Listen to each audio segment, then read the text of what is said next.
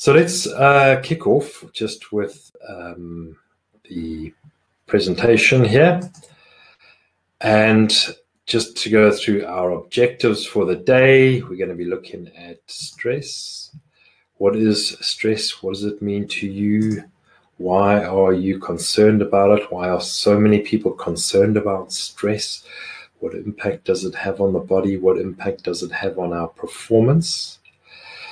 And then we're going to be having a look at pressure and performance, the pressure and performance curve, looking at how that stretches from boredom all the way through to, I suppose, what we could call chaos in our lives.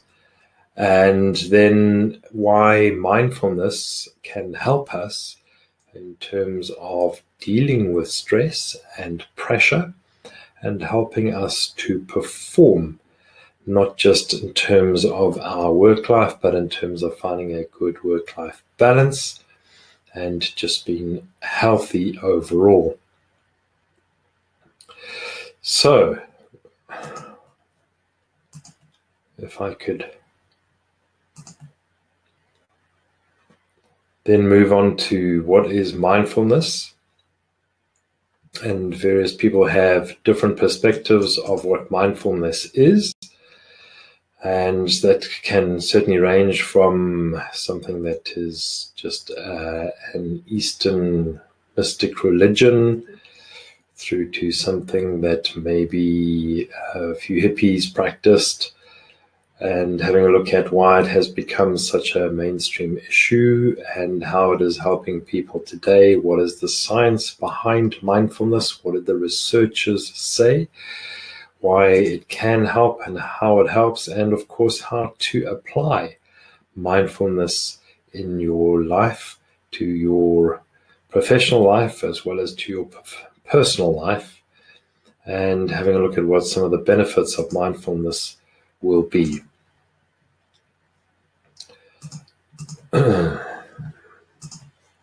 So, where did stress come from? Now, I think it's important to remember that we would not be able to survive without the body's inbuilt reaction, stress reaction, as we call it.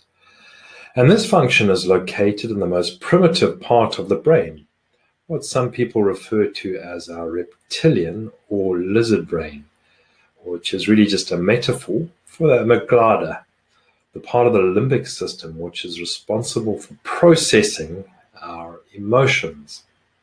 It is this that helped Homo sapiens to survive. So you can imagine in the old days, many, many years ago, when there were such things as saber-toothed tigers, and what would happen is that when we came across a saber-toothed tiger, or one of them came across us, rather a frightening experience, and so the body went into stress, and that stress was primarily designed to help us get out of physical danger. When we feel threatened, the part of our brain that we call the amygdala sets off an alarm bell, which triggers the fight or flight response in our nervous system. And, you know, we can think of this as almost like a sort of smoke alarm. It's detected that something's wrong. It sounds an alarm. Our blood is flooded with adrenaline and cortisol, which increases our heart rate and our blood pressure, as well as our respiration. And this allows us to transport oxygen to our muscles very quickly so that we can act fast, instantly. While this heightened state once helped us with the physical threat of saber-toothed tigers and other things like woolly mammoths that were wandering around our neighborhood, it does little to help us with today's stresses, which are predominantly worry, such as when we've hit the do not save on a Word document, or we've sent an email to the wrong people, or something rather like that. But the response that we have is still very much the same as if we were faced by the good old saber-toothed tiger. Now, the problem is that when the body's stress reaction is out of kilter, okay, when it becomes overactive and responds to events, thoughts, or feelings that are perceived as life-threatening, when in reality they are not life-threatening. Okay, it's very, very rare that by sending an email to the wrong person, we're going to almost be terminated in our lives. It might be a bit of a challenging environment that we face, but the key word is perceived. It's the perceived danger. And if we can change the way we perceive what is happening, we can change our experience of what is happening. And this is a fundamental theme that flows through the next 2 hours. It's changing perceptions of what is happening and how can we change the way we perceive things. Now, stress, as I mentioned earlier, stops the normal functioning of our body. The body assumes that there's a physical threat in the immediate vicinity, so it channels energy into getting out of this immediate danger. To do this, it shuts down non-essential systems which are taking up energy that might be used to run or hide, climb up a tree, whatever it takes. So what happens is it shuts down our digestive processes, our immune system, our growth and reproductive processes are inhibited. So there's no time for eating or sex when we're being chased. I think that's fairly obvious. A bit of stress in small doses is useful in improving our memory and enhancing performance. However, too much, too regularly, so in other words, the ongoing stress of the daily job, maybe the commute to work, coming home late, dealing with the family, maybe studying, all those types of things, that's regular, constant stress. That never used to happen back in the old days. The saber-toothed tiger used to pop out of the woods every now and again, and we generally knew which areas not to go in order to avoid it. However, these days, stress seems to be something fairly unremitting. Now, too much stress is extremely damaging to our mental and physical well-being. Our bodies were just not designed for it. It can lead to things like stomach ulcers, heart problems, illnesses, lowered libido, and so on and so on and so on. Now, of course, meditation is something that actually changes the brain. And this helps deal with the mental effects of ongoing stress.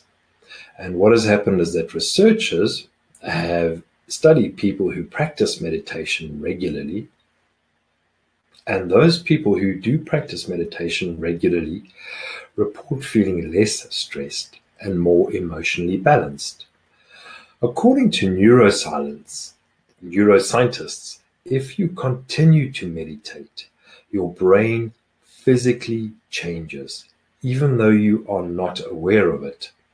Now, if we go to gym and we pump iron or get on the rowing machine, you'll see that your body changes, and it's something that is noticeable. And this is one of the challenges of meditation, is that the brain physically changes, but it's difficult to notice. So we're going to come across this a little bit later and see how we can deal with that. So the brain, even though you're not aware of it, it is reshaping itself under conditions of meditation. Neuroscientists are also beginning to understand why meditation is effective for managing stress. Using brain imaging techniques, they've observed changes in the threat system of the brain. The response kicks off in the amygdala, the part of the brain responsible for triggering fear. People who suffer from chronic anxiety have a more reactive amygdala, and this leaves them feeling threatened much of the time. And that, of course, is not a very happy situation to be in. Let's have a look at some of the modern stresses out there at the moment. And we can see, I'm sure that some of these at least will be familiar to you. And so we have things like 2 careers per family. So husband and wife, or husband and husband, or wife and wife are working in order to support their children. We also have the single parent phenomenon, where there's a single person who is trying to hold down a career in order to earn sufficient money to raise their children. And this is made all the more challenging with the high cost of childcare. Other modern stresses are the increased pace of work, the need for quick decisions. Everything is on the go. It's pressure, pressure, pressure.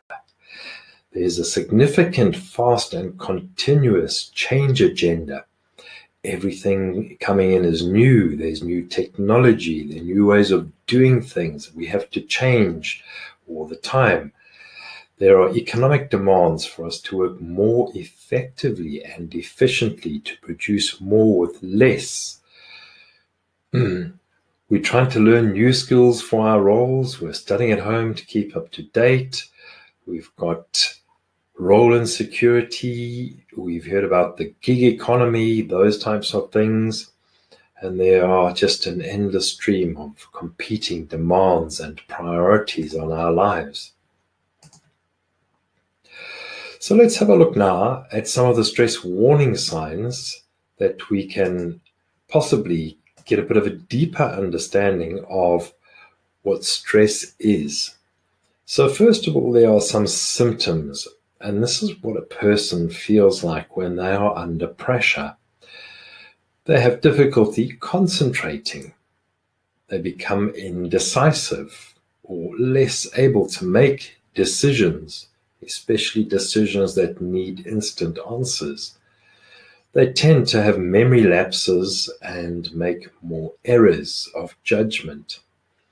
They're prone to outbursts of anger. They suffer from more anxiety, insecurity, moodiness, sensitivity, headaches, tension. They are tired, but they cannot relax. And quite often what happens then is that there is sleep deprivation.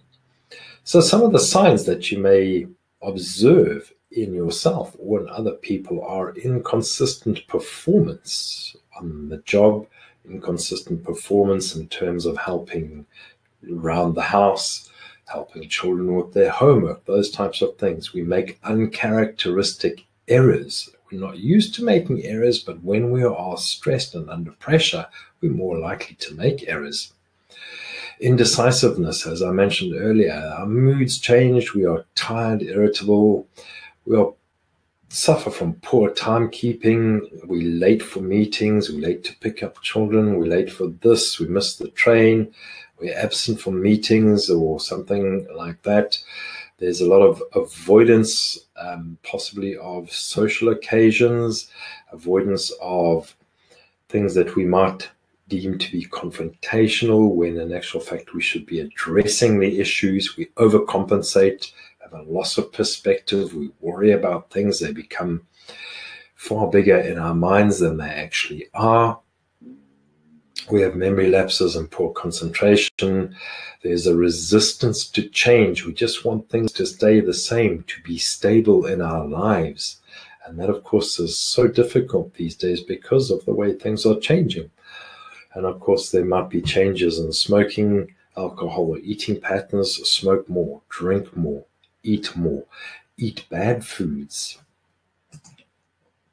So, having gone through a bit of stress and what it looks like and what it feels like and how we can possibly detect it in people and in ourselves, let's have a look now at pressure and performance.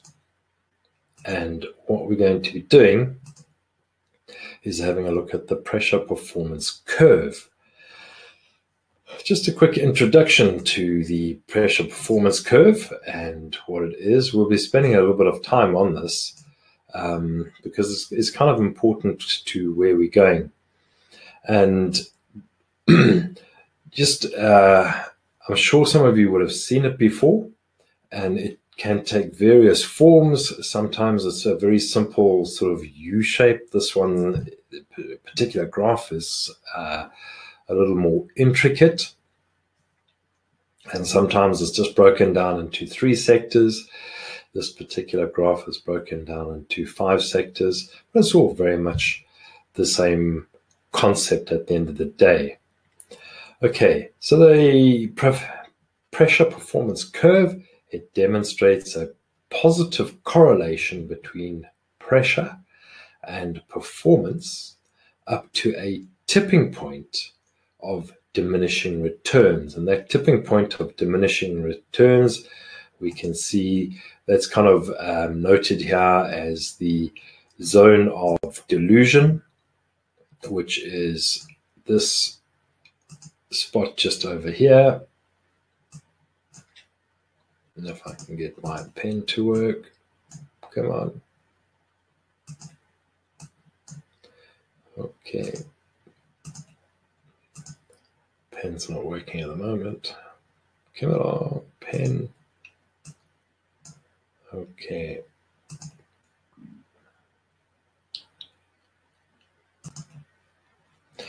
So the zone of delusion, it's at the top right hand of the graph, and there's a little dotted line that's coming down to the very peak of the graph.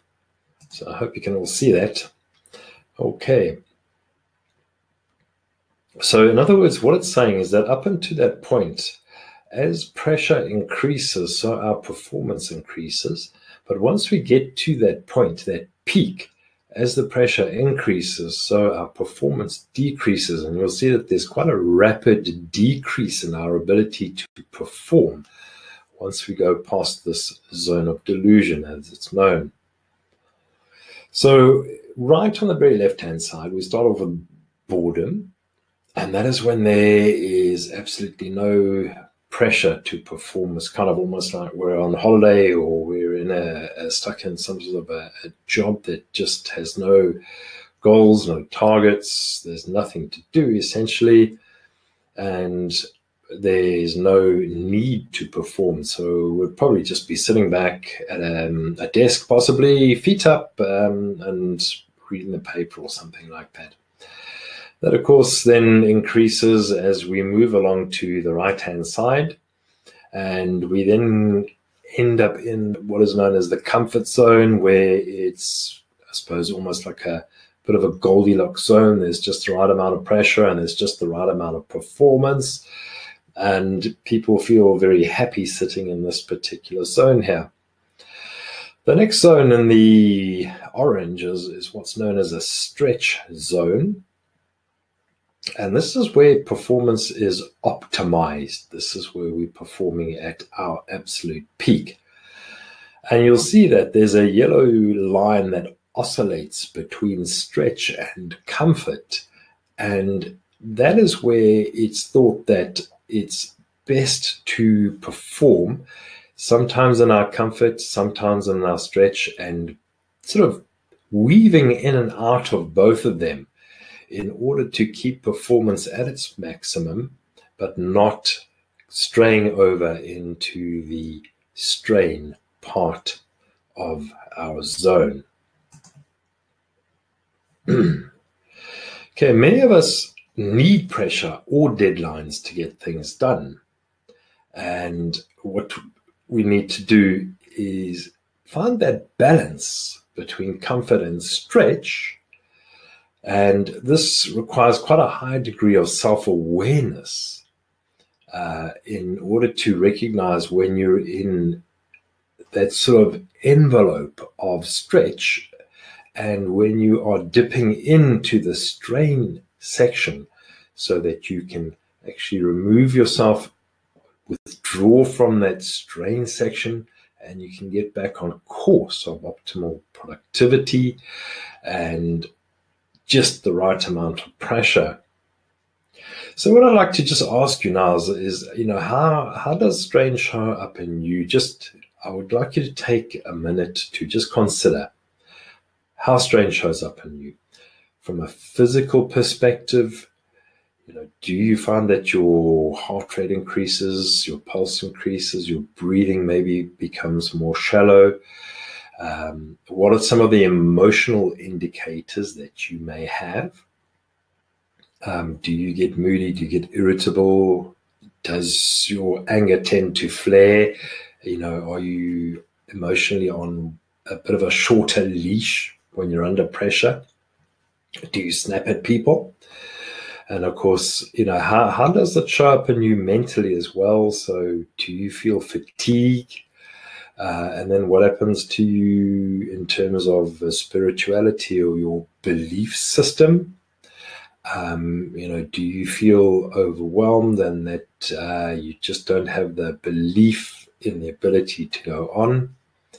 So just think about it in terms of I feel, and just think about it for a minute.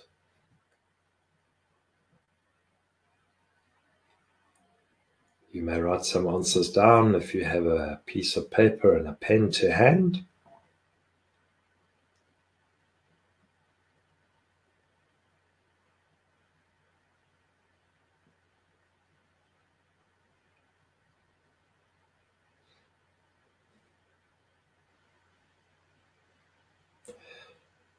Okay.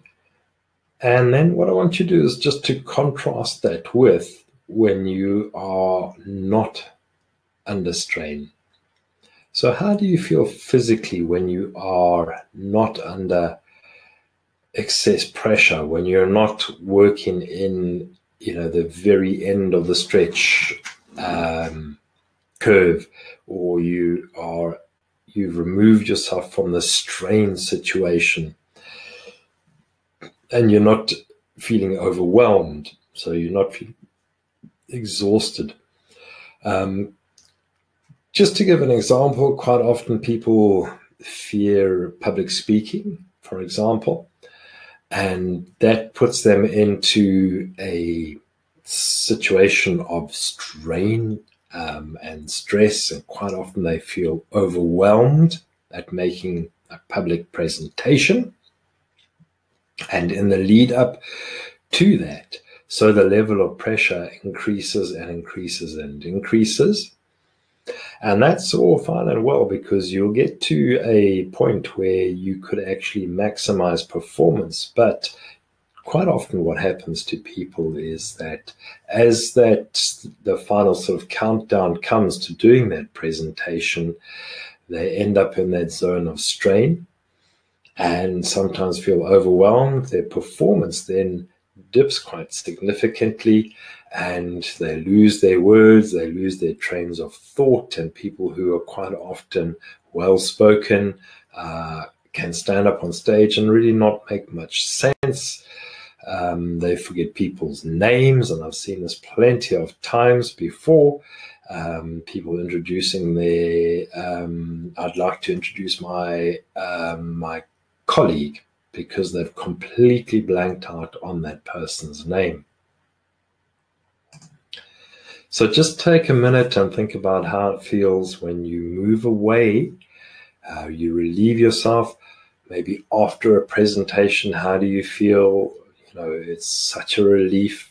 Your breathing's coming back. How do you feel physically? Your shoulders might relax more. Emotionally, mentally, and spiritually, how does your mind feel? And then just, if you do have a pen and paper, you could write down something like, I feel.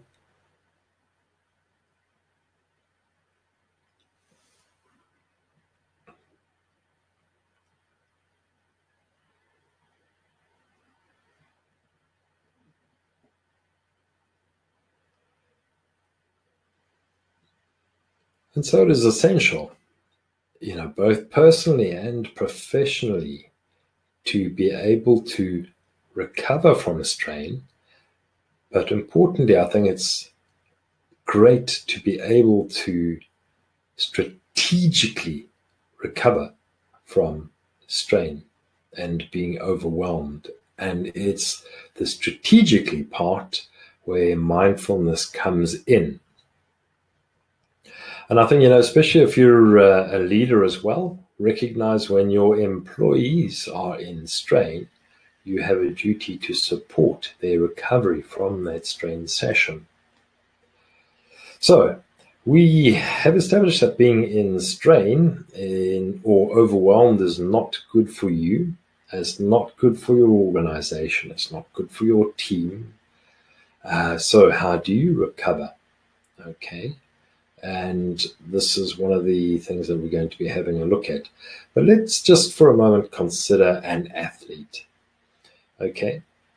Do they play the whole game or do they take the bench? Okay. And what happens when they take the bench? Their heart rate, their respiration, blood pressure comes down and they recover their physical energy. They may also get a bit of a pep talk from their coach or a strategy talk, and then get a desire to go back into the game. And that desire to get back into the game increases the longer they sit out. So does with work. How many of us log on, start our day with little or no breaks? Like an athlete, we would perform better if we strategically took the bench or took a break, a time out, i.e. if we had some intentional recovery breaks throughout the day to sustain energy and engagement. This increases the likelihood of going home at the end of the day with energy rather than being completely depleted or exhausted. So ask yourself, how much of that is in your control? Okay. Are you just going to wait for your manager to tell you to get up from the desk and go for a walk? How often does that happen? Have you ever seen that? Okay, probably not. So in other words, it's up to you. And you need to ask yourself, what is stopping you? And of course, with breaks, we're going to have a look at how we can take them in a short period of time and how they can be significantly enhanced with a bit of mindfulness. Okay, now just reflecting back a little bit on the pressure performance curve, I want to ask you a question. When do you get your best ideas, your light bulb moments? Okay, just think about that. And in actual fact, most people, yeah, I can see, okay. And yeah, most of the answers are during moments of recovery, when you're away from the workstation, away from the pressures, away from the stresses. And I think it was Albert Einstein who said he got his best ideas while in the shower. If we all remember Archimedes, he had his eureka moment in the bath, of all places. And so, this proves that the point that recovery brings out the best in our thinking. It enhances our productivity. It puts our brains into this amazing positive place and enhances creativity and solutions-oriented thinking. However, as people, as human beings, we're just not very good at this, are we? Recovery is now seen as, downtime. So if we see it as downtime, what it actually does, it allows you to have more uptime. Okay, once again, think about the athlete on the bench. It is strategic recovery. Okay, so that's the pressure performance curve, and I'm just going to go back to recognize stress and strain signals, because these are so important. These are the cues, and this is not an exhaustive list, but these are just some of the cues that will help you understand that you are in a position of stress or strain. So please, these are very important. When we start missing meetings and deadlines, we can't keep up with the schedule. We arrive late for meetings, arrive late for events. We work more from home. You know, the thing is, we get home, we rush in the door. The first thing that happens is we go straight to the desk, we plonk down our PC or fire up the desktop and just we just need to work for 15-20 minutes, and a couple of hours later we're still working, we're starving. Thing is, now we're going to be eating late. Eating late is actually not really good for your sleep patterns. We may eat more than we need to eat because we're absolutely starving. There's a lack of willingness to socialize. Okay, we just want to stay indoors. We avoid people. People become to us a distraction, in actual fact, and a bit of a waste of time. We start missing lunches. We're unfocused, disorganized.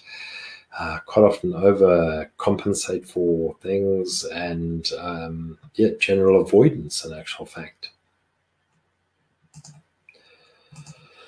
So what I'd like you to do is just think about the last time you were in the comfort zone. Okay, what is it that you were doing at the time, and what did it feel like? Think about a time when you were in the stretch zone. What were you doing at the time, and what did it feel like? These are the sensations and feelings you need to be aware of in order to manage your stress. So in other words, what did you feel like in the comfort zone? What did you feel like in the stretch zone? Understand those, because those are cues. We'll often spend part of the day in stretch and part in comfort, maybe even boredom sometimes. But the zone we're looking for is where we're spending the majority of our time. So are you spending the majority of your time in the stretch zone? The best way to ensure you're healthy and balanced is to navigate the curve. And remember the yellow oscillating curve between comfort and stretch. Okay. Aim for time spent doing stretch activities balanced against the time spent in the comfort zone, recharging your batteries. Now, pressure and performance. Let's have a look at an example. The England rugby team playing against the Georgian rugby team. For England, they'll be in a zone of comfort. However, for the Georgian rugby team, they'll probably be in a bit of a strain or crisis zone. When England play Australia in rugby, it may be a stretch. When England play back-to-back games with New Zealand and Wales, that too becomes strain and crisis.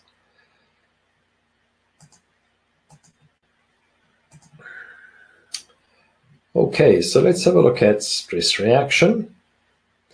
The parasympathetic nervous system, or PNS as we call it, is part of the autonomic nervous system. It does the opposite thing of the sympathetic nervous system, which is the other part of the autonomic nervous system. This way, the parasympathetic and sympathetic nervous systems balance each other's effects. The sympathetic nervous system helps a person fight, flight, or freeze when they are in danger. When the danger is gone, or we've managed to run away, or we've beaten it into the ground, the parasympathetic nervous system lets the person rest and digest, feed, and breed. Okay. The parasympathetic nervous system has many different effects. It affects every part of the body, including the heart. So the heart relaxes and beats slower. This makes the heart rate and blood pressure lower. It affects the lungs. Breathing slows down. The bronchi, those are the little tubes that bring air to the lungs, also get narrower. The eyes, pupils get smaller. The digestive system is affected because extra blood is now sent to the stomach and intestines. Those also work faster, and this helps a person digest the food in their stomach. Our blood vessels are also affected. So the blood vessels in the parts of the body that are far away from the heart, lungs, and brains get wider. This is called vasodilation. This helps make the blood pressure lower. It also makes the skin warmer and, well, can cause a man to have an erection. The parasympathetic nervous system is controlled mostly by the vagus nerve. This is an important nerve that comes from the brain and stretches all the way down to the bottom of the spinal cord. The vagus nerve sends out chemical messengers called neurotransmitters, mostly one called acetylcholine. And this chemical causes change in many different parts of the body. Okay, so what happens in stressful situations is sometimes referred to as amygdala hijack. Okay, and basically what happens here is amygdala hijack is an immediate, overwhelming emotional response with a later realization that the response was inappropriately strong given the trigger. Now, there's a gentleman by the name of Daniel Goleman, who's very well known for his work on emotional intelligence. He coined this term based on the work of a neuroscientist by the name of Joseph Ledor, who demonstrated that some emotional information travels directly from the thalamus to the amygdala without engaging the neocortex or higher brain regions. And this causes a strong emotional response that precedes more rational thought. Okay, so what on earth does that all mean? Well, the amygdala hijack basically equates to freaking out or seriously overreacting to an event in your life.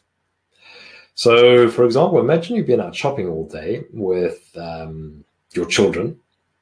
That's an experience in and of itself for those of you who have children, or you may have observed unruly children in the shops.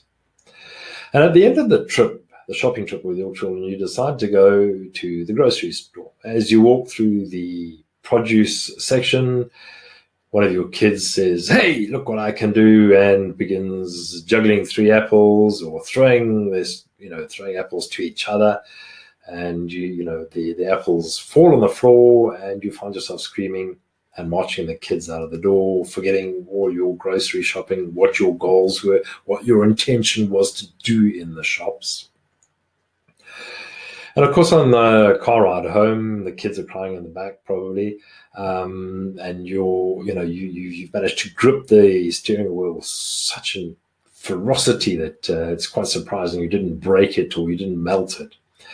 But eventually you start to realize that your children were simply trying to demonstrate that they could catch, that they're athletes or that they're jugglers or something like that. And essentially what they're doing is trying to show off some skills, have a little bit of fun. They're just being kids.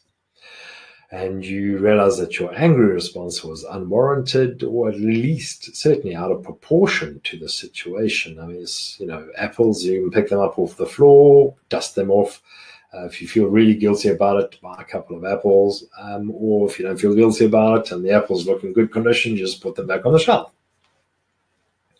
So you regret your hasty response and you apologize for reacting so poorly, while reiterating that, the kids shouldn't be throwing apples around the store because it might not be healthy for other people. They might damage the fruit.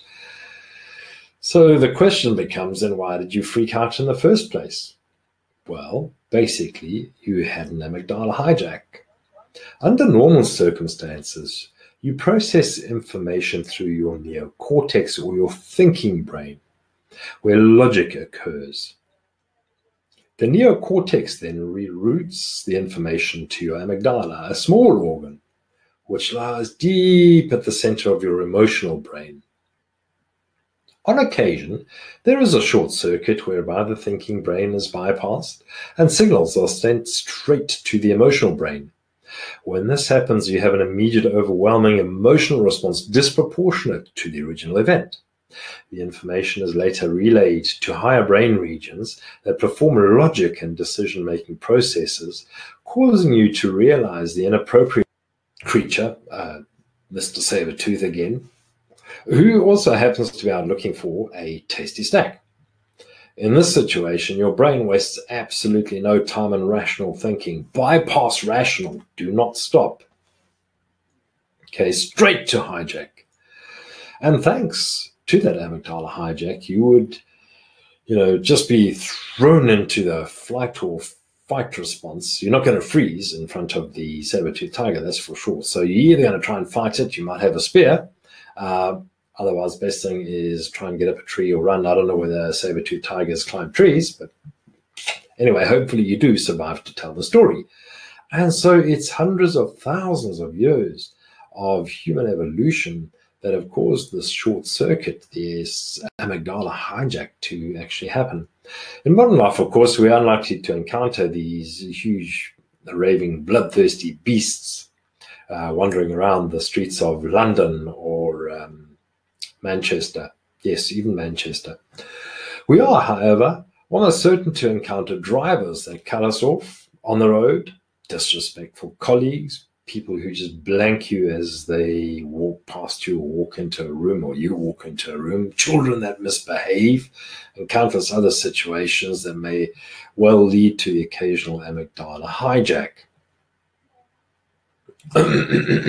Excuse me. Okay, so with the amygdala, basically it's the brain's smoke detector. It sounds an alarm, releasing a cascade of chemicals, stress hormones. But conflict wreaks havoc on our brains. We are groomed by evolution to protect ourselves whenever we sense a threat. In our modern context, we don't fight like a badger with a coyote or run away like a rabbit from a fox. But our basic impulse to protect ourselves is automatic and unconscious. We have two amygdala, one on each side of the brain, behind the eyes and the optical nerves. Dr. Bessel van der Kolk, in his book, The Body Keeps the Score, calls this the brain's smoke detector. It's responsible for detecting fear and preparing our body for an emergency response. When we perceive a threat, the amygdala sounds an alarm. And as I mentioned earlier, it releases a cascade of chemicals into the body. Stress hormones like adrenaline and cortisol flood into our system, immediately preparing us for fight, flight, or freeze. When this deeply instinctive function takes over, we call it what Daniel Goleman coined in emotional intelligence as the amygdala hijack. In common psychological parlance, we say we've been triggered. We notice immediate changes like an increased heart rate, sweaty palms, our breathing becomes more shallow and rapid as we take in more oxygen, preparing to bolt if we have to. Now, just bear in mind those cues, okay? Increased heart rate, sweaty palms, our breathing becomes more shallow and rapid, okay? These are cues. So understanding these cues are very, very important in managing the situation. The flood of stress hormones create other sensations like quivering in our solar plexus, our limbs, our voice. You may have you heard some people's voices go quivery or change pitch. We may notice heat flush our face, our throat constricts, or the back of our neck tightens, and the jaw sets tight, or we clench our teeth. Okay.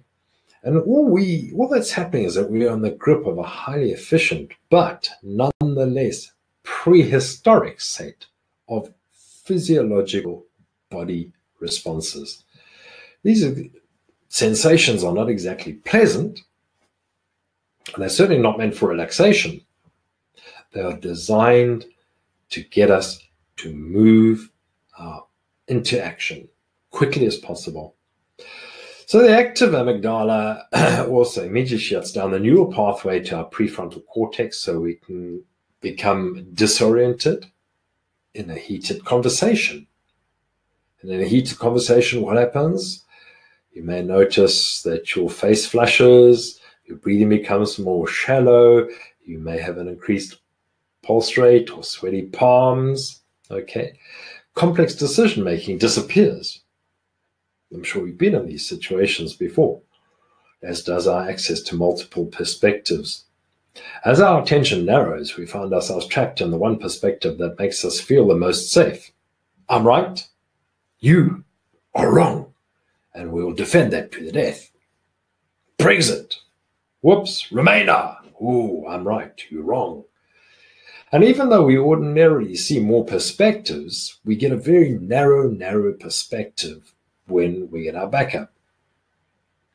And if that wasn't enough, our memory becomes untrustworthy as well. Yes, what did Boris say about the bus? Have you ever been in a fight with your partner or a friend? Okay, and you literally can't remember a positive thing about them whatsoever. It's as though the brain drops the memory function altogether in an effort to survive the threat. When our memory is compromised like this, we really can't recall something from the past that might help us calm down. In actual fact, we can't remember much of anything. Instead, we're simply filled with that flashing red light of the amygdala indicating danger, react. Beep, danger, react, protect, danger, attack. So in the throes of the amygdala hijack, we can't choose how we want to react because they're a protective mechanism and the nervous system does it for us. All automatic. Even before we glimpse that there could be a choice. Okay, and this is utterly ridiculous. So, how does mindfulness help? And can we practice mindfulness in conflict situations? And mindfulness is really it's the perfect awareness technique to employ when conflict arises. Okay? Stress is conflict. Conflict is stress, whether it's work or at home. Mindfulness allows us to override the conditioned nervous system with conscious awareness. Instead of attacking or recoiling, going on the defensive, and later justifying our reactions, we can learn to stay present, participate in regulating our own nervous system, and eventually develop new, more free and helpful ways of interacting, of controlling our environment.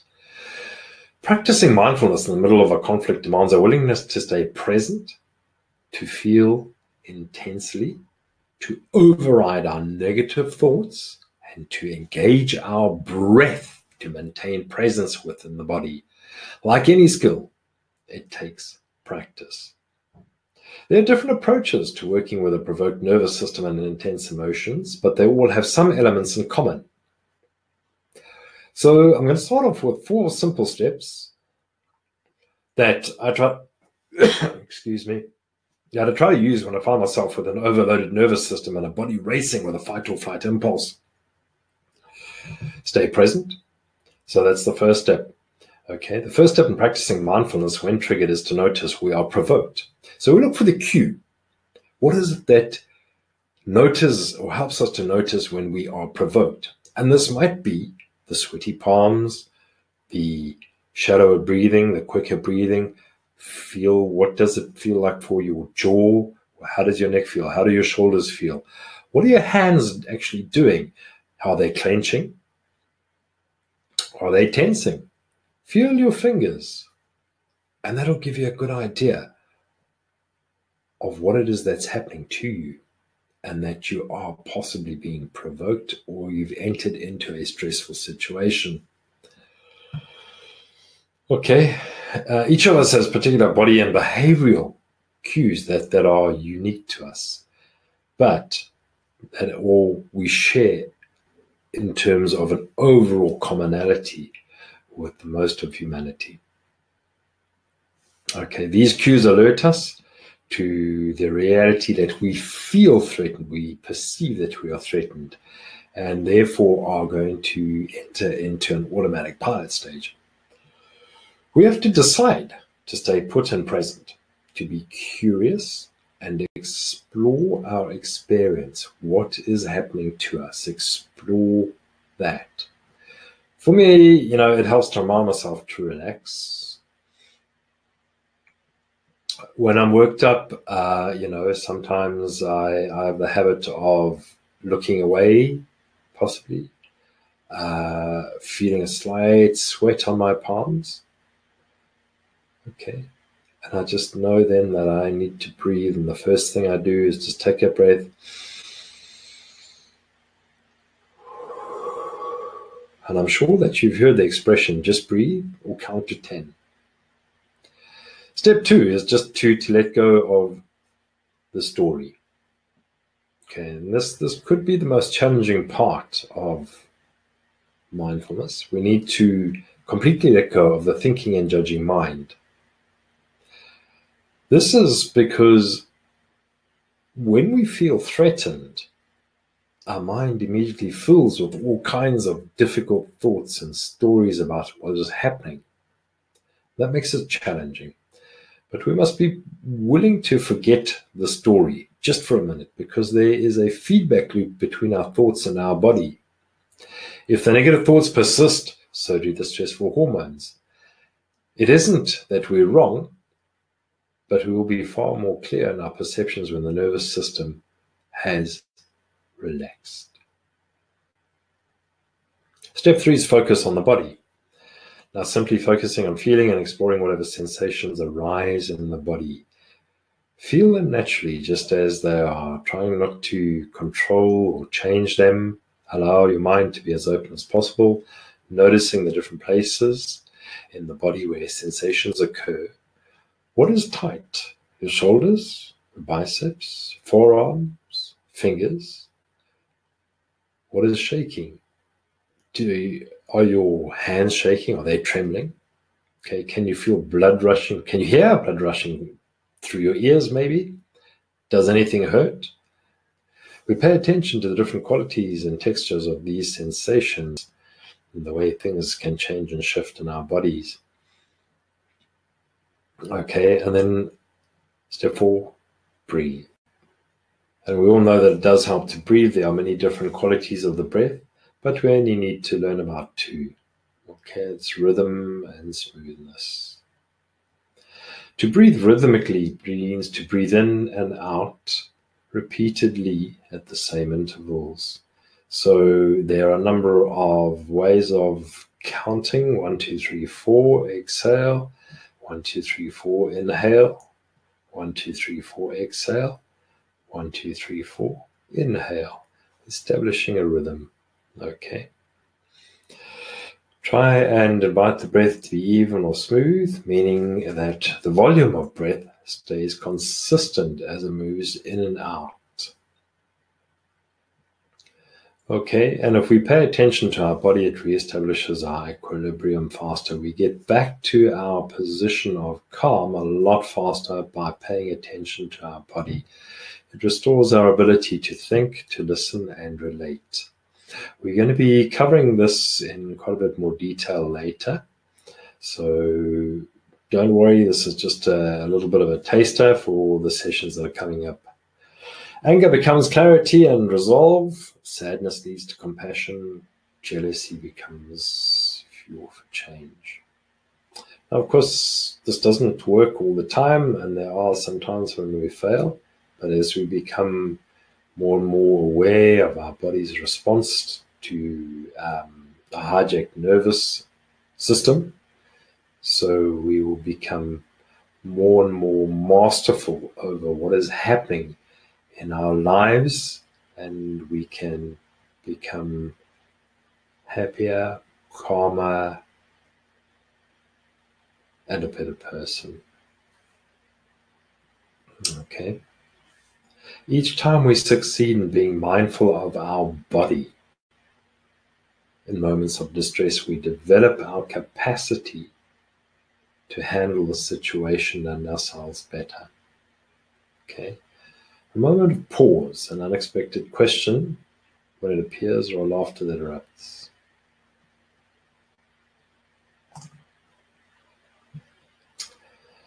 Good. So let's have a look. Preventing the amygdala hijack. Knowing about it helps. So how do you use this in your life? Okay. It allows you to prevent it by remaining aware of your emotions during potentially triggering events. For example, if you spill a container of juice, or one of your family knocks over a cup of coffee onto a freshly cleaned tablecloth or something like that, think carefully about the stimulus that is triggering your angry response. Recognizing that your daughter's action was a mistake, or your child's action was not on purpose, and that they feel genuinely sorry, okay, prevents you from responding with overwhelming frustration. Another way to prevent amygdala hijacking is to diffuse away. Okay. Breathing deeply or focusing on a pleasant image helps you prevent your amygdala from taking control and causing an emotional reaction. Take 6 seconds. Count to 10. Okay, over time, you change the way your brain responds to these emotional triggers. You prevent the amygdala from hijacking your brain.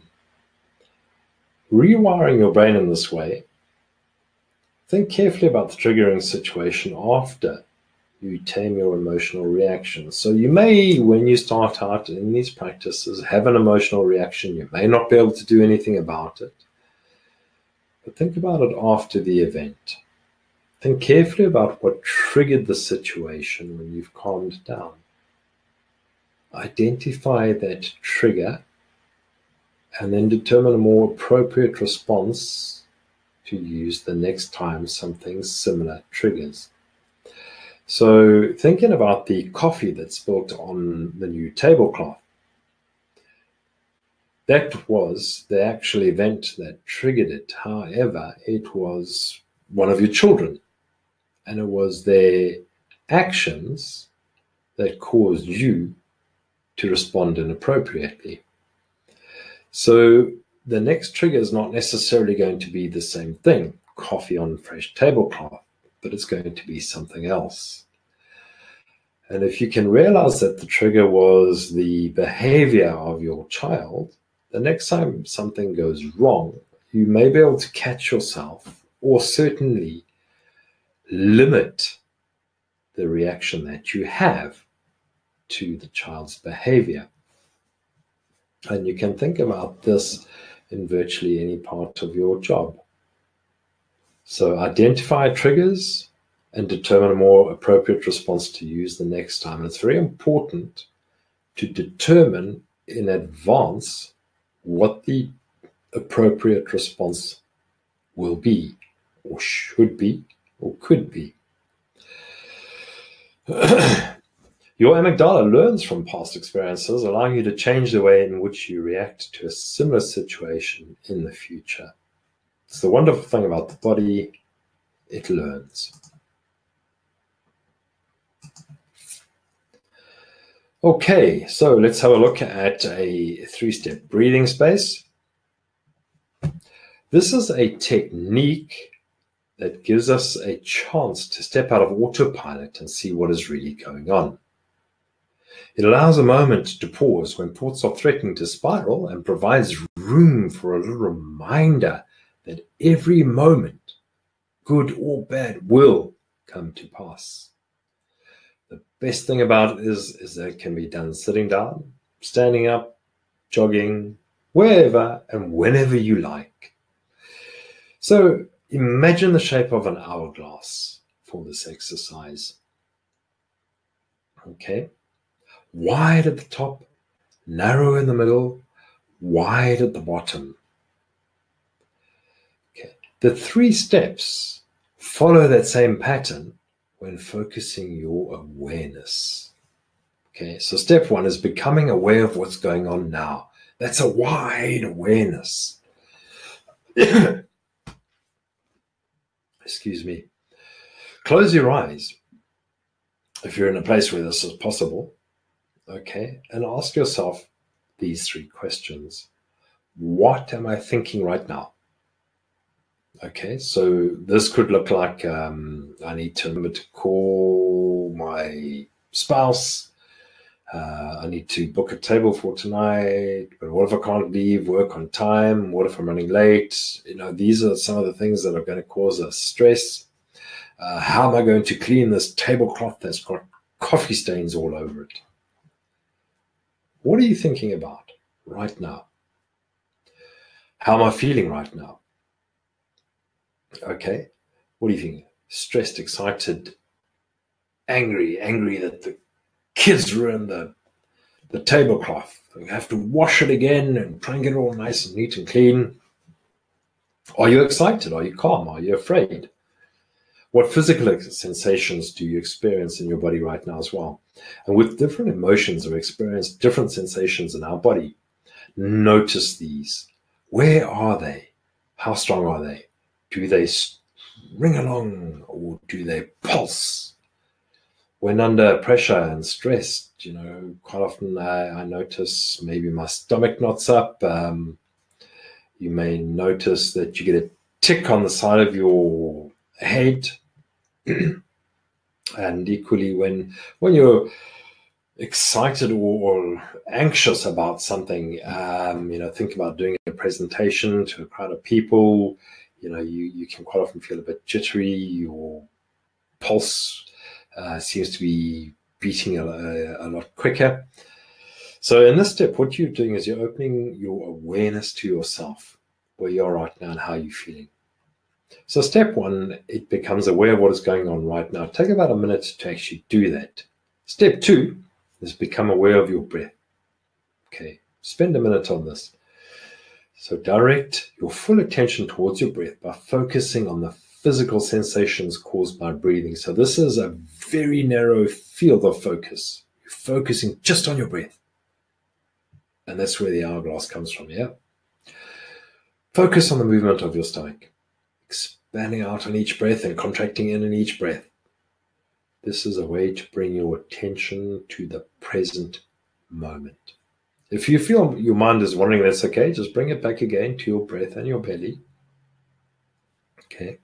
And remember that your mind is like your muscles. The more you exercise them at the gym, the better you get at lifting heavier weights. And meditation is gym for the mind. And that's why we're going to have a look at some meditation exercises in a couple of minutes.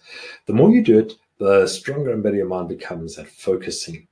So that's why it's so important to practice meditation, so that you can become aware of your breath, which once you've been in a situation where you need to understand what's going on now. I am angry, I'm stressed, I'm anxious, I'm nervous, whatever it is, become aware of your breath. How do you become aware of your breath? Well, you need to practice this. And that is what mindfulness and meditation do. Okay, because what you want to do through your breath is bring your mind back to the present. Then, having spent a minute on that, expand your awareness. And here we are once again going wide. Okay, so from the narrow focus of the breath to the wide expanse of what is happening. Imagine your body, and with each breath, picture the air filling up your lungs and circulating through your arteries and into your veins, all the way to your fingertips and down to your toes. Okay. When you're ready to bring the practice to a close, keep expanding your awareness outwards beyond your body. Notice your surroundings. Become aware of the temperature. How hot is it? How cold is it? What can you smell? What can you hear? What can you see? Okay, and this allows you to feel part of the present. You have a place in the world. You are here. You are strong and ready to take on the rest of the day. Okay.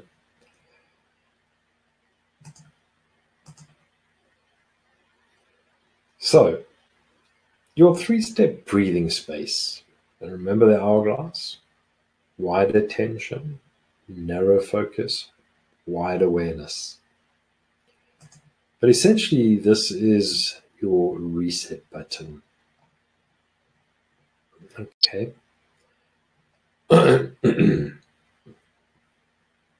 This helps you to cut the amygdala hijack and return to a state of focus, calm, clarity. Your rational brain engages. You're more able to make effective decisions, to take skillful action. So whenever you notice you're overwhelmed or the mind becomes scattered, take a mindful pause to become grounded and fully present. So let's have a look now very quickly at how mindfulness changes the brain. People who practice meditation regularly report feeling less stressed and more emotionally balanced. According to neuroscientists, as you continue to meditate, your brain physically changes, even though you're not aware of it reshaping itself. Neuroscientists also begin to understand why meditation is effective for managing stress. Using brain imaging techniques, these neuroscientists have observed changes in the threat system of the brain. The response kicks off in the amygdala, the part of the brain responsible for triggering fear. People who suffer from chronic anxiety, as you mentioned earlier, have a more reactive amygdala, and this leaves them feeling threatened far more of the time.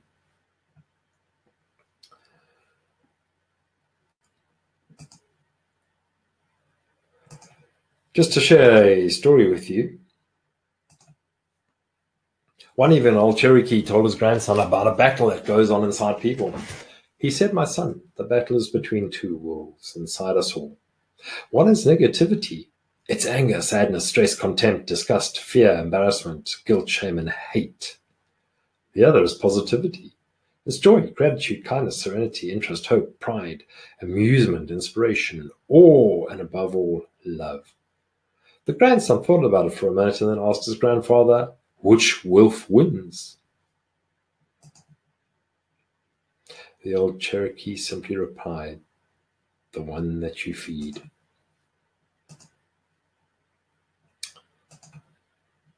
Good. Okay. So this brings us on to the next section, staying energized and resilient under pressure. And this is my journey with mindfulness. As you can see, when I started out, it was a bit of a rough journey, much like riding a horse. I think I spent more time on the ground and in the dirt than anywhere else. So, basically what I'm saying is that mindfulness is not necessarily the easiest thing to start, but like getting back on the horse, it requires discipline, it requires courage, but it's worthwhile, because what happens is that eventually you will master the mind and be able to sit in the saddle, be cool, be calm, and be in control. And as you progress, so you will be able to do some quite magnificent things with your mind. You will become the master.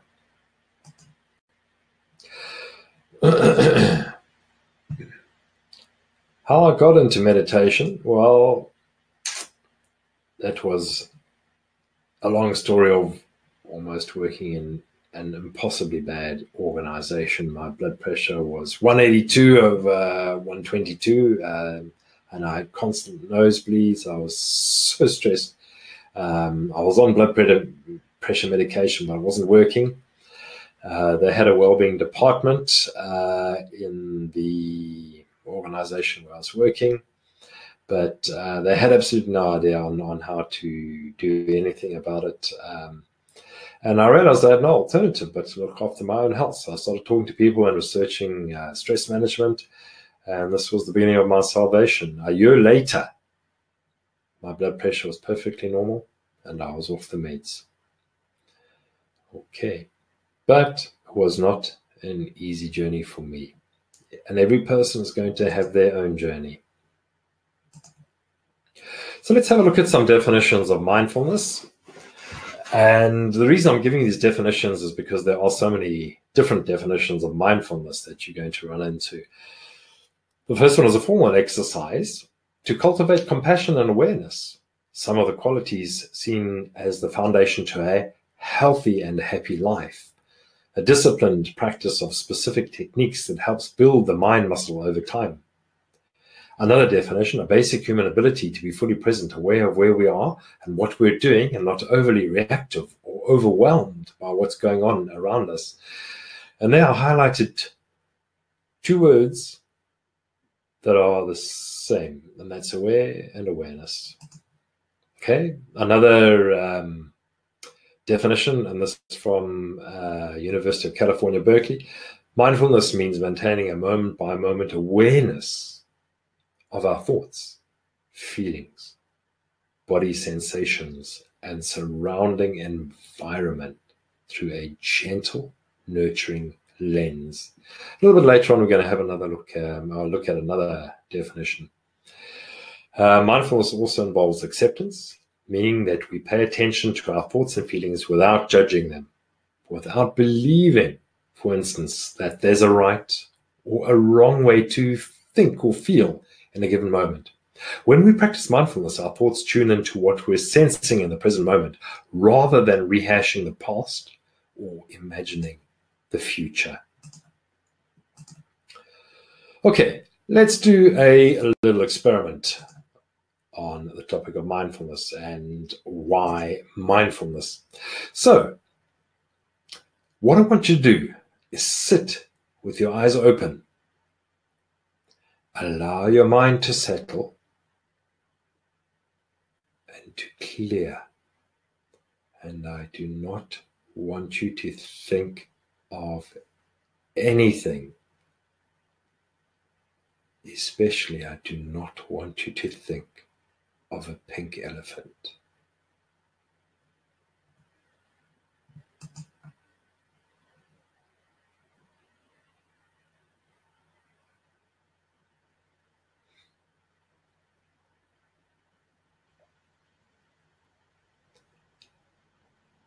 Pink elephant still there? Okay.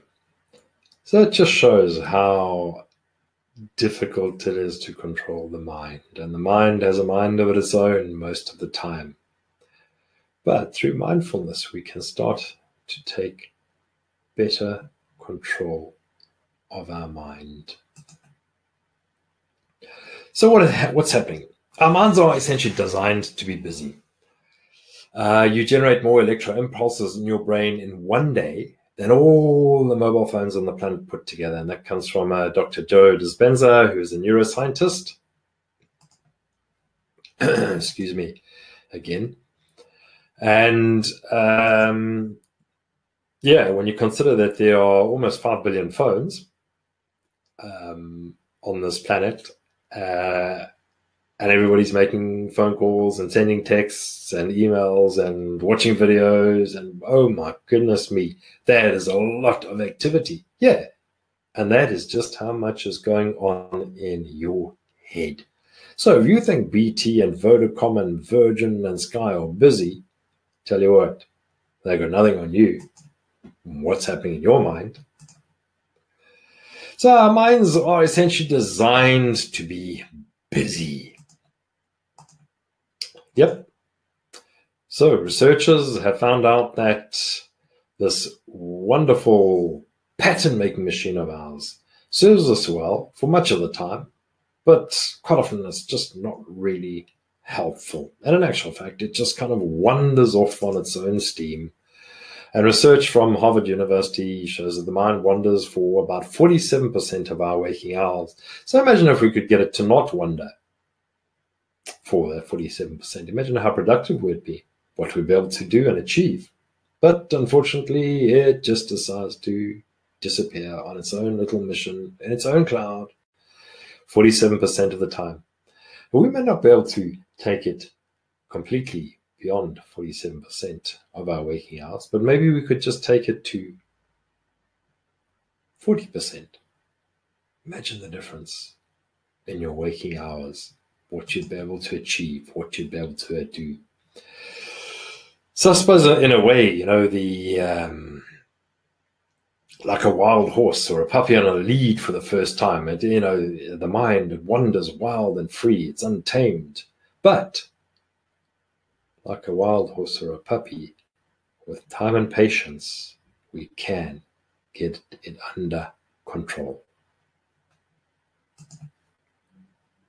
Okay, so let's have a look now. What does meditation mean to you? Okay, So, this is what we normally come to when people think of meditation. These are some of the reactions I've had. You know, some people think that it belongs to a sect of brightly colored people throwing incense around the place. Others think, oh, it's only for those people in gym outfits who sit on mats and cross their legs in impossible positions and hold their arms in uncomfortable places. Others say, no, it's the preserve of Buddhist monks who have to go out into nature, shave their heads and wear orange robes. Others think it belongs to hippies and, they reminisce about the good old days. Yet others say that, yes, it's something that can only be done outdoors in absolutely impossible locations and with the body contorted into uncomfortable stances. So it's got lots of different meanings to lots of different people. Okay. Some people think, yeah, it's great, help yourself, but this is really not for me. I can't meditate. I don't have the time. I don't have the inclination. Okay. But it's worth the effort. Essentially, our minds don't like doing what we tell them. And that's why if we say, don't think of the pink elephant, then the pink elephant is what appears. So it's not easy to control our thoughts, feelings, and emotions, or memories from the past, or speculation about the future. What's going to happen tomorrow? Will it be raining? Will it be sunny? Will my shares go up? Will they go down? Will I have a job? Okay. So what happens is that our minds tend to operate in certain parameters, and our minds really, really do love to be in another time zone. They ruminate on the past. Okay, we're forever dredging up, oh, if only, or if it hadn't been for this, etc., etc. We even talk about that when we're talking about sports, the hockey game, the basketball game, etc., etc. If she hadn't passed this way or had passed to that person, and so we ruminate on things that we can have absolutely no influence over. We can't go back in time. It's something that's happened. Yet we love to speculate on it. If Boris hadn't put the bus with NHS money, £350 extra, whoa, what would have happened? And we also speculate and worry about the future. Will we or won't we Brexit? Will we remain? Will we have another vote? Oh, what will the people say? What about the EU elections? Who's going to win? What about Nigel Farage? Will somebody throw another milkshake at him? And of course, we really hold on to our to-do list, mulling over all the things that we need to do. I need to go shopping. I need to get some more food for the kids. I need to get juggling apples for my little ones. Those types of things. And so often we are on autopilot. It's just the same thing that we do every single day. It's the same journey into work. We trudge the same path. We catch the same train, the same bus. Some of us are lucky enough to catch the same plane, but essentially it's on autopilot. And of course, we get caught up in our impulses and spend a lot of time reacting. Okay. All of this not very helpful. I'm now going to bring you to another definition of mindfulness. And this is from Jon Kabat-Zinn. And he was the first Western scientist in the early 80s to distill the psychology of mindfulness from old age Buddhist practices and teach them to his Boston medical patients. Attending to an experience with full awareness and without judgment, mentally, you take a step back from your stream of thoughts and sensations to gain a wider perspective on your thinking. With practice, you learn to observe the contents of your mind calmly in a non-reactive way. You learn to accept a thought for what it is, and it is just a thought. He said mindfulness means paying attention to what's happening in the present moment, in the mind, in the body, and the external environment, with an attitude of curiosity and kindness before making a judgment. Okay. Now, of course, each person is going to have a different practice. Okay. Quite often the practices can be guided. How long do they last? Well, I started off on 2 minutes a day. It's quite literally, that's all I could do before the horse threw me off and I landed on the ground and I couldn't get back on the horse that day. So my mind was all over the place, absolutely all over the place. The thing is, I stuck at it though. 2 minutes a day for several weeks, then became 3 minutes a day, and then 4 minutes a day. And now it is substantially longer every day. Some people meditate for 10 minutes every day, and that's great. Some people do it for an hour, 4 times a week, and that for them, it works. So essentially, mindfulness is a way of training the brain. Like any other training, such as going to gym to build up your muscles, you need to do it regularly to see a positive and lasting change.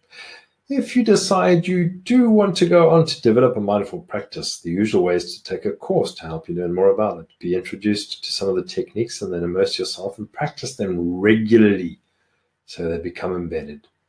Practice them regularly so they become embedded. Practice, practice, practice. The idea is that with time, you build a personal practice which is right for you. Do what works best for you. Make it yours so you can embed it in your life. Steve Jobs, one of the founders of Apple, was a great believer in meditation. And he said it takes great discipline. It's not a quick fix. So it does. It takes time, commitment, energy, and practice. And it's not a magic wand. Okay, it doesn't just make the tough stuff disappear. It does help you to interact with the tough stuff more effectively, though.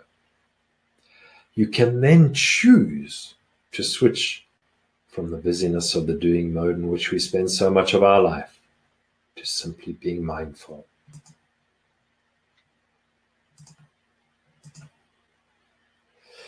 So mindfulness is a tool for developing a highly functional and effective mind. It's great for managing attention, improving awareness, and it sharpens focus and clarity. What meditation does is it activates the insula, which is part of the brain that enables you to develop awareness of bodily sensations and emotions. So it's the part of the brain that enables you to develop awareness, the insula. The ability to see the emotion the moment it arises. The mind acquires depth, ability. See the anxiousness objectively rather than experiencing it. When we practice mindfulness regularly, we become aware of our habitual thoughts and behaviors. We become familiar with our breathing and how it changes under stress. We're in tune with our body and its varying physical sensations. Turning the lens of awareness into what is happening during a reaction will, by its very nature, change the reaction. Okay. When we bring an attitude of acknowledgement and curiosity to what is happening to us, to our experiences, we are immediately taking a different stance. We are not reacting. We are witnessing what is unfolding as we are observing rather than being caught up in the experience. This immediately has a dampening effect on any emotional charge. This moment of conscious awareness removes us from reacting unconsciously, thereby creating an opportunity for us to make a choice. When we regularly practice letting go of thoughts and returning to a point of focus, such as the breath, we are strengthening these neural pathways and creating a body memory, for this is what we do with sticky thoughts. Thus, when we bring awareness to our anxious thoughts arising during stress, using breath will become a familiar feeling. Letting go and bringing ourselves back again and again prevents us from getting stuck in rumination. Creating a pause in this way is creating an opportunity for the higher areas of the brain to contextualize the perceived threat, gather more information from the senses, memories, and experiences, and thereby deactivate our emergency signals.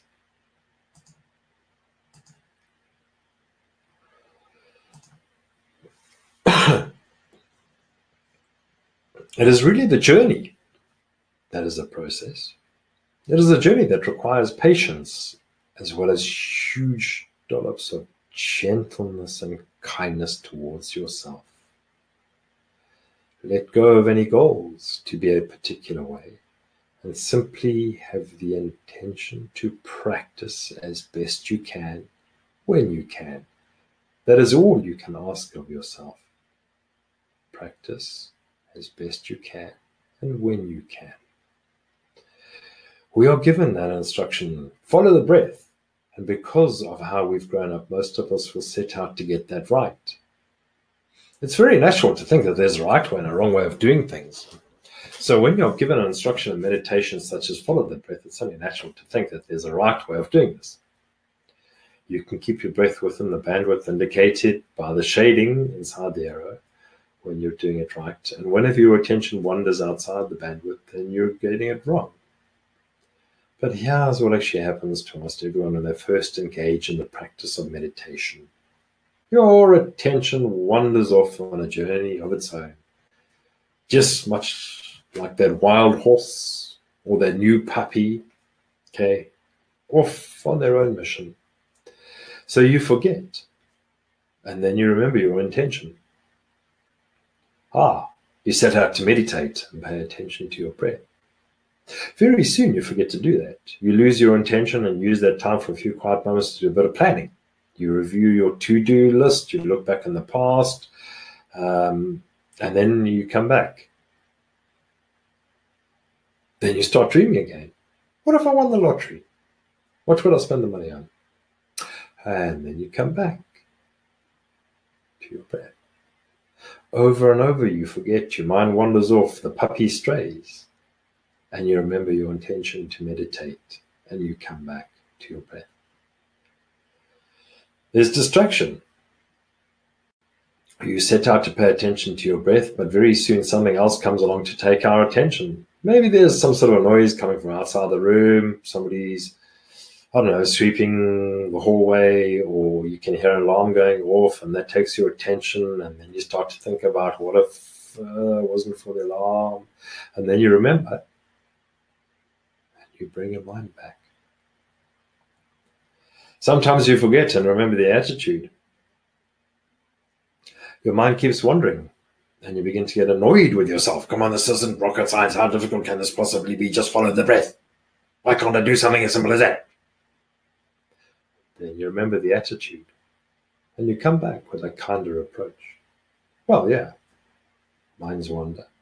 That's fine. Allow it to wander and acknowledge that it has wandered, but bring it back to your breath. Okay, and here's the really great thing. Each time you forget is another opportunity to remember. And each time you remember, it's as if you're laying down tiny deposits in the neural pathways connected with sustained intention, sustained attention, and an attitude of kindness and curiosity. People often say, I can't meditate, I've tried it, but I can't empty my mind. I've got pink elephants storming through all the time. I can't stop them. There's herds of them. I hope you'll see now that this really isn't the point. The point is simply to notice and come back. Notice and come back over and over and over. This is a discipline.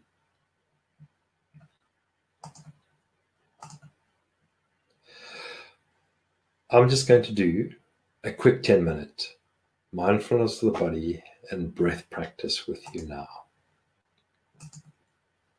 Okay. This is just a very short example of mindfulness, of training the brain. Okay. But like every other training, such as going to gym to build up your muscles, you need to do it regularly to see a positive and lasting change. If you decide you do want to go on to develop a mindfulness practice, the usual way is to take a course to help you learn more about it, to be introduced to some of the techniques and then immerse yourself and practice them regularly so they become embedded. And that's what I'm going to be doing. I'm going to be putting up lots of courses and lots of practices and lots of help so that you can immerse yourself and practice regularly so that it becomes embedded. The idea is that with time, you build a personal practice which is right for you. Do what works best for you. Make it yours. You own it. Embed it in your life.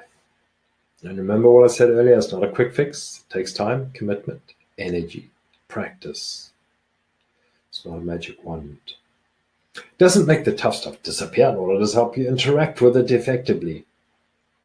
But it does help you to interact with the tough stuff more effectively. You can then choose to switch from the busyness of the doing mode to simply being mindful. So what I'd like you to do now is find a relaxed, comfortable position. You could be seated on a chair, or on the floor, or on a cushion. Keep your back upright if you can, but don't make it too tight. Rest your hands wherever they're comfortable. That may be in your lap, it may be on your knees, it may be on the floor. Try the tongue on the roof of your mouth, or wherever it's comfortable. Notice and relax your body.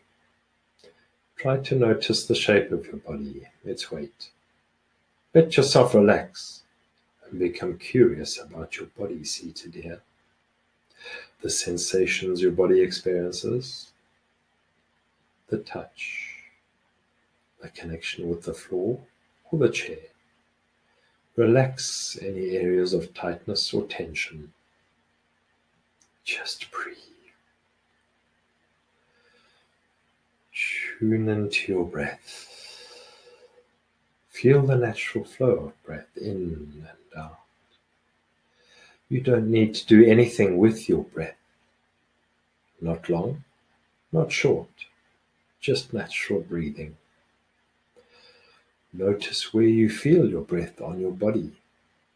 It might be in your abdomen. It might be in your chest, or your throat, or in your nostrils. See if you can feel the sensation of breath.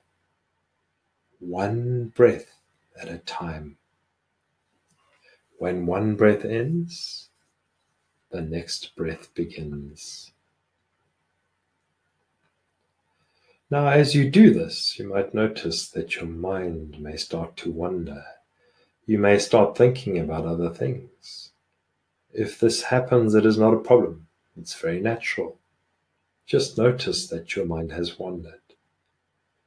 You can say thinking or wondering in your head softly, and then gently redirect your attention right back to your breathing. Stay here for 5 to 7 minutes. Notice your breath in silence. From time to time, you'll get lost in thought, then return to your breath.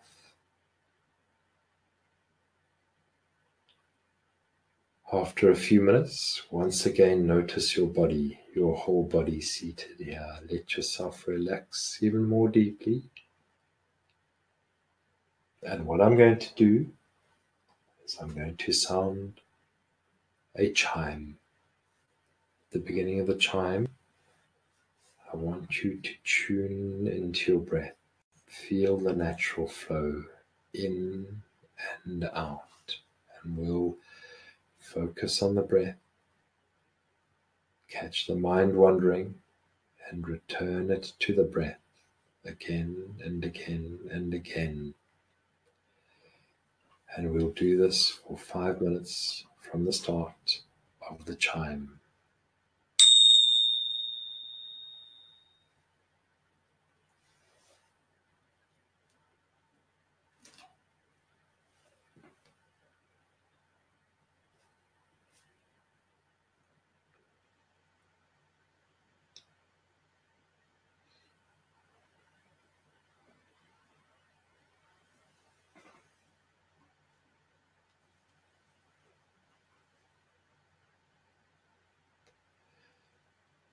Just tune into your breath. Relax any areas of tightness or tension. Just breathe. Feel the natural flow of breath in and out.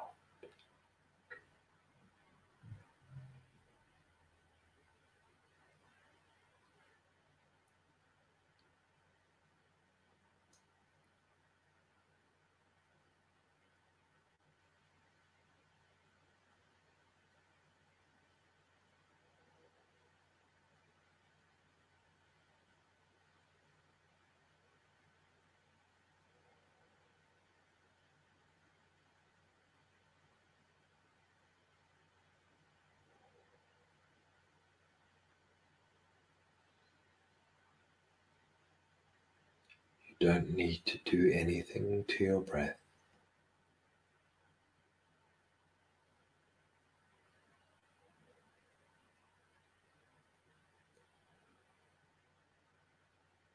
Notice where you feel your breath in your body.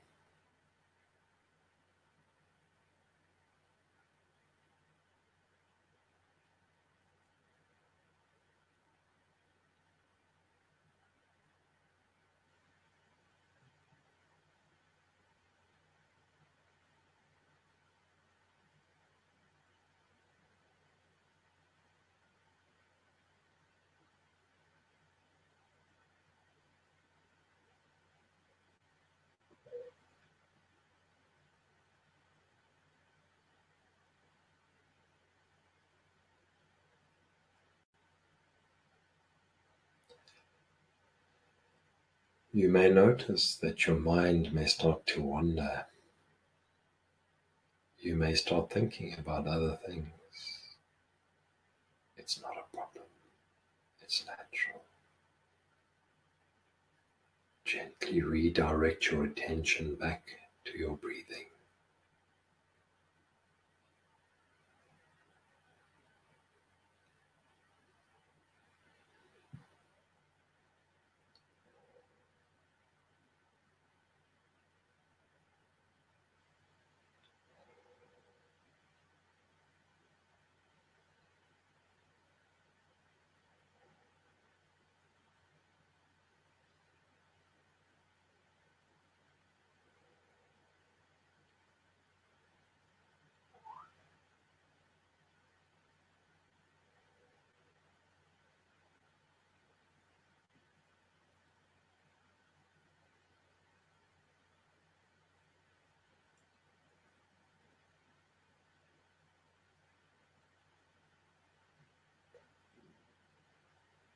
Just notice your breath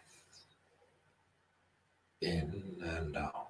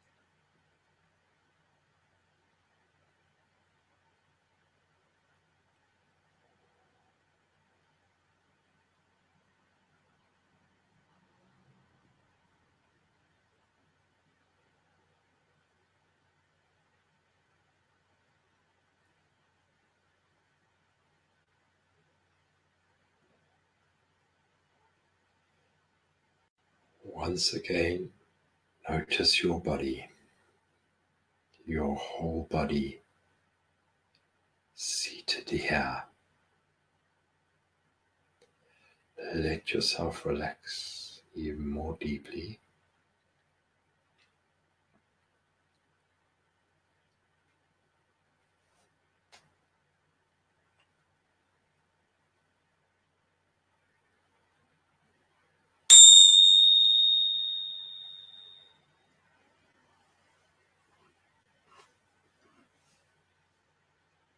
And importantly, what I want you to do now is to offer yourself some appreciation for doing this practice today. I'd like to say thank you all very much for joining me. And please do try and join me later for some further exercises. And start your mindfulness journey tomorrow. Thank you, everybody, and farewell.